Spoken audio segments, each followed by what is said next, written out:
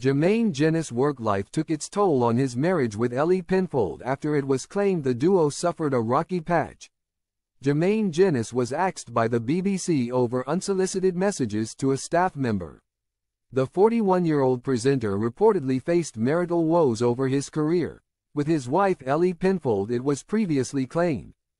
The ex-footballer was thrown into the spotlight following a successful career at clubs like Tottenham and Newcastle, which transgressed into a number of TV gigs. He has since starred on the likes of The One Show and Match of the Day. It was announced that the presenter had been sacked amid complaints of inappropriate behavior. Jermaine last appeared on The One Show on July 22 with co-host Alex Jones. Due to his jam-packed schedule, it has been revealed that he had marital trouble with Ellie as she could not cope with glitz and glamour.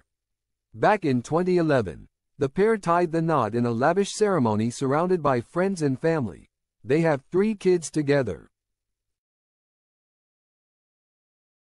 Geneva, 10, Olivia, 7, and 3-year-old Jacob. Although Jermaine has an older daughter Sancha, 16, from a previous relationship, who lives in the US with her mother. Due to the growing demands of his television appearances, it has been said that Ellie found it unsettling.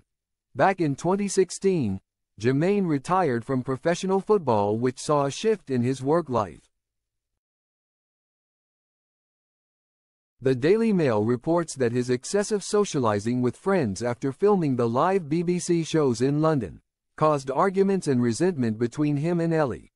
However, they found a way to navigate their issues and confront them head-on by communicating. They decided to spend some time apart, even jetting off on separate holidays, which got the duo back on the same page. Jermaine told the publication, "I would say up until about 5 years ago it was quite stressful for us both.